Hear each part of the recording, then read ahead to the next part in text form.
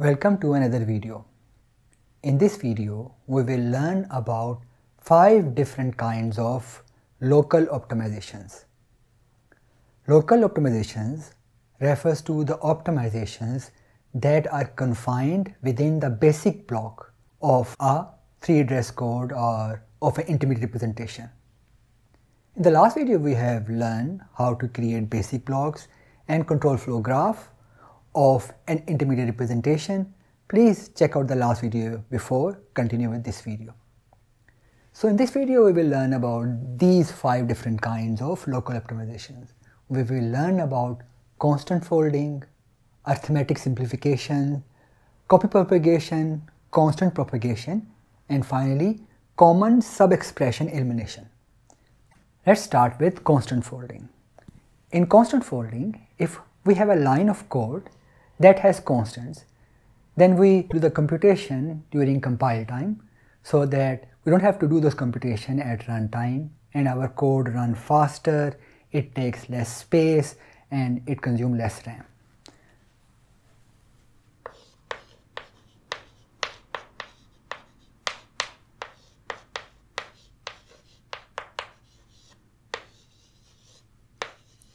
For example, if I have a line of code x equals to 3 times 5, then I transform this line of code by computing values at compile time and writing x equals to 50.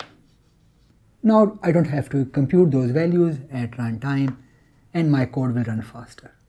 Similarly, if I have code x equals to ABC plus XYZ. So we have to concatenate these two strings. Instead of leaving that concatenation at runtime, we will do that at compile time and transform this equation to x equals to ABC XYZ.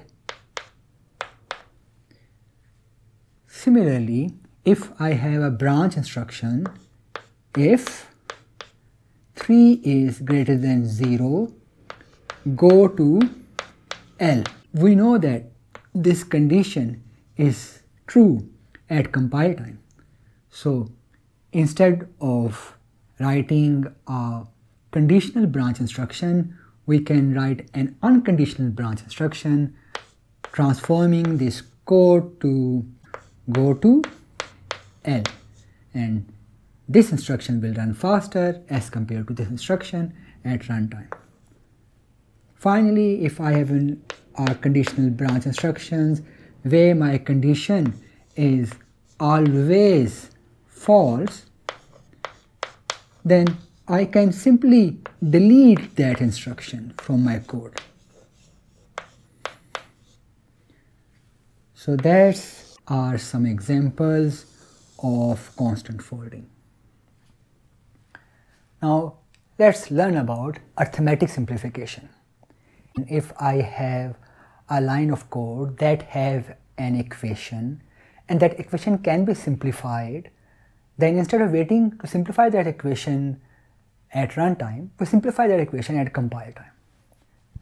So let's do some examples of arithmetic simplification optimization.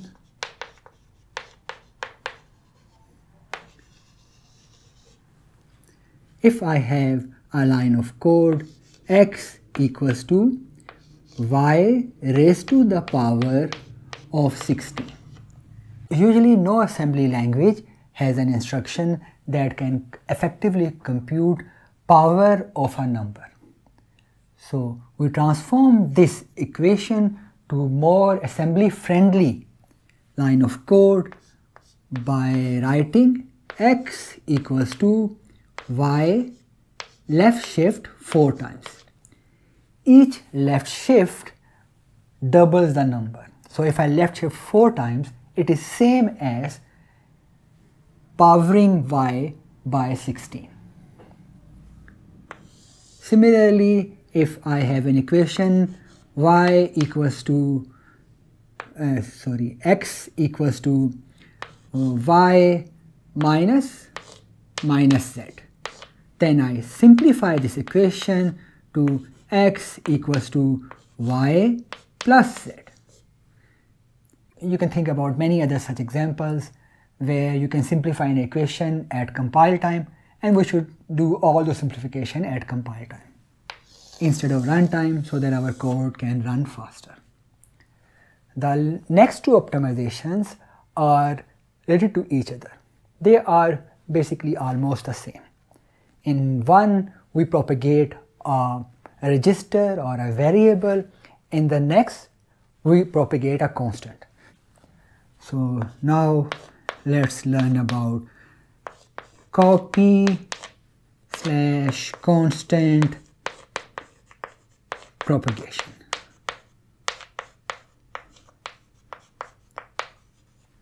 If I have an equation, say x equals to y, and followed by another line of code which is z equals to x plus t, then instead of using x here, I will use y directly.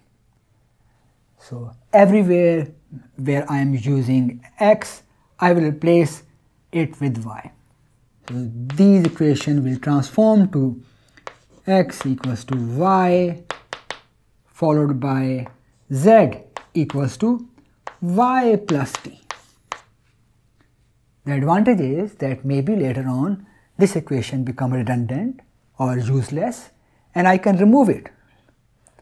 Similarly, if I have a constant here, like I have a x is equals to 5 followed by an equation z is equals to x plus t, then I should propagate that constant. Here I was propagating a register or a variable, and here I am propagating a constant.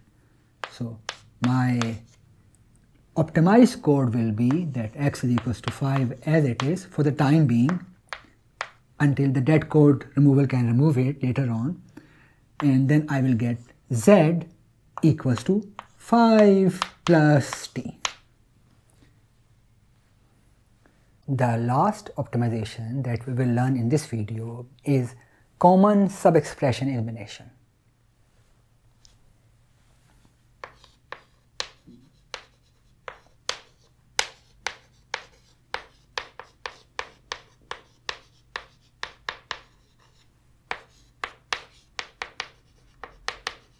Quite a long name, but very useful optimization. So if I have a variable x that takes a value, say y plus z, and then that variable never takes another value, that means it never appears on the left hand side of an equation. It always appears on the right hand side of equations. And afterwards we have another variable, say f equals to y plus z, and because we know that the value of x here and f here is same, because x is assigned a value only once, we call this, by the way, single assignment form, where a variable appears on the left hand side only once. So x appears on the left hand side only once, and afterwards f appears on the left hand side, and they have the same expressions on the right hand side. Then I can replace this line of code by f equals to x instead of f equals to y plus z. But this is possible only if we have single assignment form. That means variables are on the left hand side of equation only once. If a same variable can be on the left hand side equation multiple times, let's say I have here once again x equals to j, then I cannot replace f equals to x here. This is not a single assignment form anymore. But when I have a single assignment form, that means x can only appear once on the left hand side, then I can easily replace the common subexpression on the right hand side of equation by the variable name. Although we have learned this optimization, but we must practice, because only by practice we can learn it really good. So I will clear the board, write an example, and in that example we will perform all of those optimizations one by one, try to optimize our code as much as possible.